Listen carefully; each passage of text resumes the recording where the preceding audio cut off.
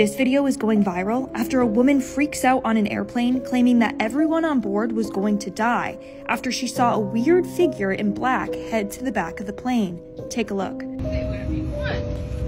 I'm telling you, I'm getting the off, and there's a reason why I'm getting the off, and everyone can either believe it or they cannot believe it. I don't give two but I am telling you right now, that mother back there is not real. And you can spit on this plane and you can die with them or not. I'm not going to.